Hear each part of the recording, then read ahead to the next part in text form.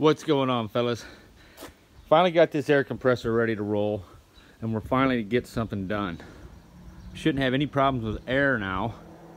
This thing puts out about 18 to 19 cubic foot per minute, around 90 psi, and has a max pressure of 185 psi. The compressor kicks back on at 140. So if you're running air tools on this thing, the tools never experience any part of the cycle, which is kind of cool, because when you're running nail guns, you want that constant 120 pounds, but sometimes you get caught in the cycle of the charge up from 100 psi's to 125. Anyway, I'm going to quit babbling. This thing does have an electric start, but it does not come with a battery, which is something that I was wondering about when I purchased it. You have to get a battery to hook up to it. This thing started right up on the first pole when I got it.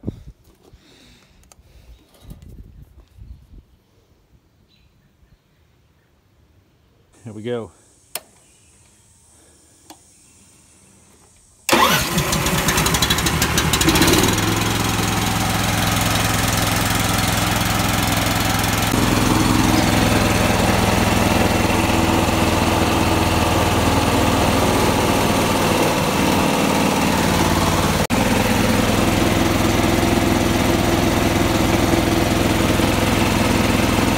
All right, fellas, my 6.5 horsepower gas air compressor could barely run this thing at all. This thing devours a huge amount of air. It doesn't even say on there. This is a 1-inch pistol gripped air impact. Freaking massive $250 piece of equipment. Wow. I got air for days, son.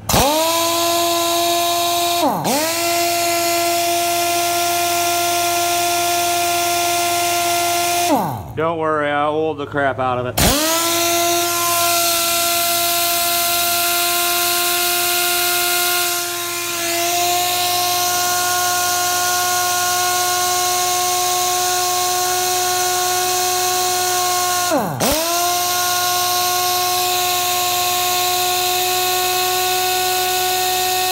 So we definitely got all the capacity we need.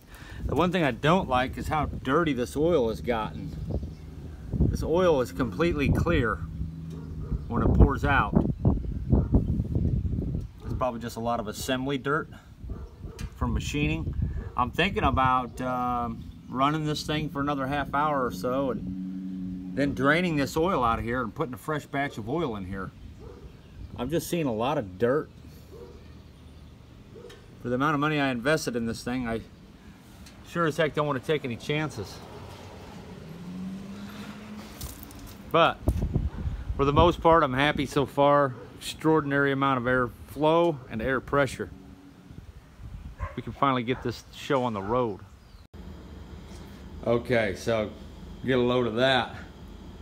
So if any of you guys out there are familiar with the process of determining belt tension, let me know what you think. From what I remember, I think you get, you're supposed to be able to put a force of 20 newtons on this belt and get like 1 centimeter of movement. That's way more than 20 newtons. This is a very stout tension. I don't know how much I like that. And seeing as how they've got these new tension features, I often wonder if the guy at the factory gets a little carried away. Fellas, I do want to point out that this air filter did not come pre-oiled. You're going to want to take the thinnest oil you have and completely cover this entire thing with oil and then squeeze it out. Get a pair of rubber gloves on and just completely coat this thing with oil. You definitely don't want regular dust getting past this particular part of the barrier. All right, fellas, so if you own this compressor and have had any problems with it, hit us up in the comment section. I'm also going to be constantly updating some things in the comment section as well. When this thing breaks down, you'll be seeing a link in the comment section of what happened.